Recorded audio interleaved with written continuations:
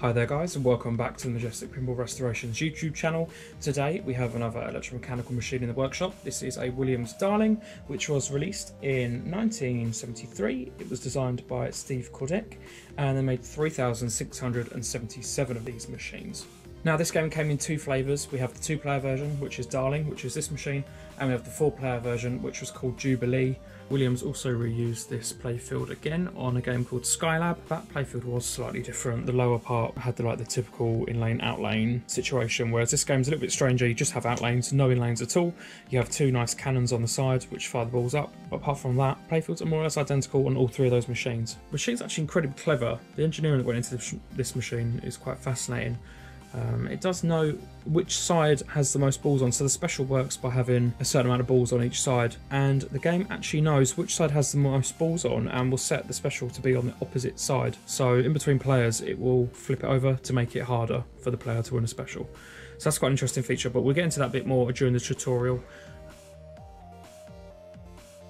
So Darling and or Jubilee are very simple machines to play. They're electromechanical machines, which means they are not overly advanced and the rule sets are quite basic, and they tend to focus mainly on specials and the endable bonus. The endable bonus works on this machine quite simply by rolling over certain lanes, and that's about it. So at the top of the playfield you have the green and the pink lanes at the top. If I move my arm out of the way, one of those will be lit for an extra advance. So rolling through one of the lanes will give you 1 advance, rolling through the other will give you 3. Anywhere it basically says advance will increase your endable bonus, which is in the middle of the playfield here. You have an advance on each outlane.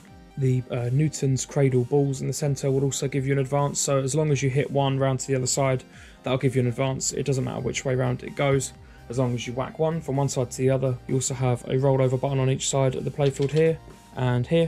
That credits you an advance, and you also have a really impossible gate in between the bumpers up the top. If the ball happens to pop through that, which it can do, it can get stuck and ricochet between the two quite nicely. Every time it goes through that gate, it credits you an advance as well. Now on the last ball, which will either be set to number 3 or number 5, this machine happens to be set on 5, you get double bonus. So the double bonus lights will light up in between the flippers, and all of your advances accumulated are doubled at the end of the ball, which is very nice. Obviously tilting the machine will clear your bonus when you lose the ball and end your turn, so you don't want to tilt on old games like this because the bonuses are usually worth quite a lot of points. So the main toy, gimmick and feature of this machine is the set of balls in the middle of the playfield. I lightly touched on this earlier, but the machine will light up one side, which will be the special side. So at the moment it's on the left. Now the machine knows, as I said previously, which side has the most balls on, and it will always light the opposite side. So in this case you've got 3 on this side, 2 on that side. This side's lit for special. Simply whacking all of the balls over to that side will give you an extra ball. If you're playing a 2-player game, it does get very interesting, because now if you leave the balls in this state and you don't aim for them, the next player, it will light on the right hand side and they'll have to get all 5 balls over to the other side. So for 2 players it's quite an interesting machine to play. As a single player game it's probably not overly interesting, as there's not a lot to shoot for. You do have switches on the rebound rubbers on the sides which credit you 50 points. Same up here, they'll give you 50. And the ones right at the very top by the bumpers, they just give you 10, and they swap over the lit lane. Now down the sides by the flippers on the left and right hand side, you have 2 shooter cannon things, which are very interesting. Those are aimed at the Newton's cradle balls. You can just lift the flipper up and it kind of just funnels it in quite nicely. Those will alternate depending on what side is lit for special. This side's 300 when it's lit and 30 when it's not, and the other side's the opposite, but that again will alternate depending on which side of the machine has the most balls accumulated. But other than that, not a whole lot to it. So let's fire up a game and see what we can do.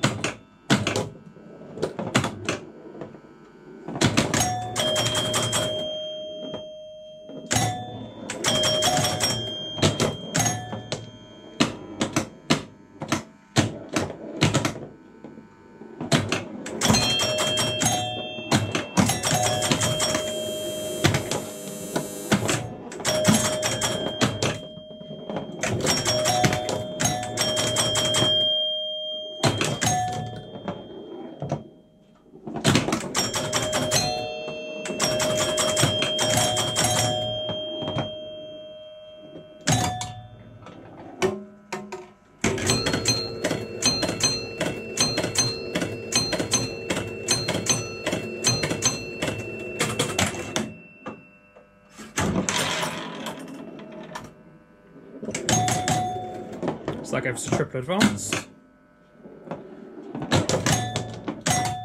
Not having much luck with these balls in the middle.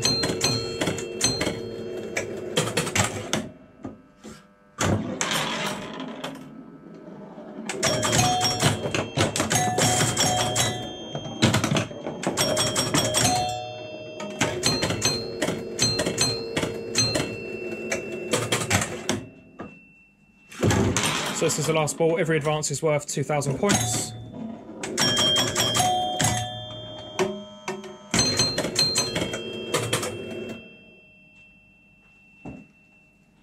Not the best game there. What I am going to do is unplug the chimes because they're ridiculously loud. And we will do one more game.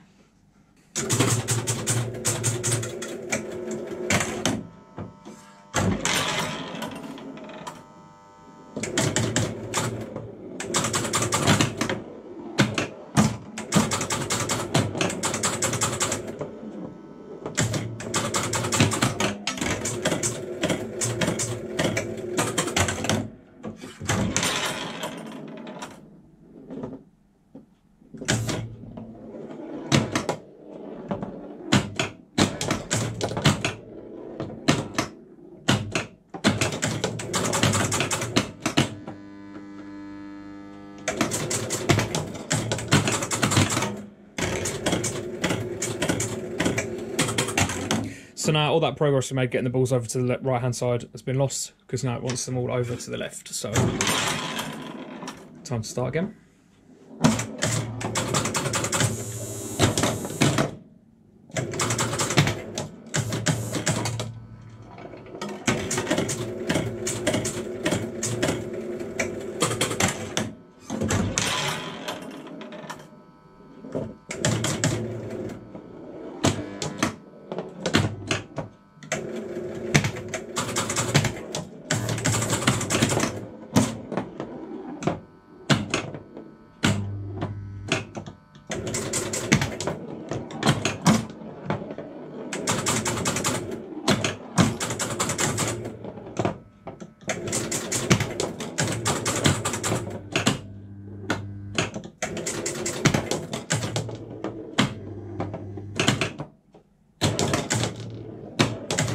And there we go, that's all the balls on one side, so we've got a shoot again.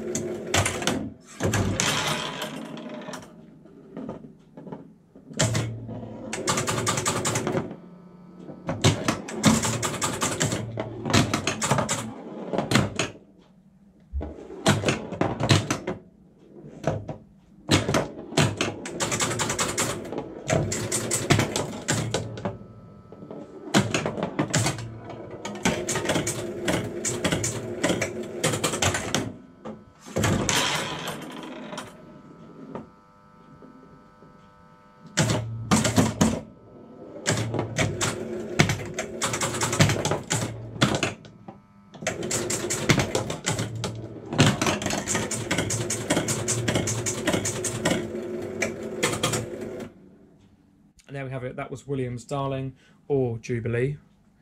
Thank you as always for watching. Take care, and I will see you in the next one.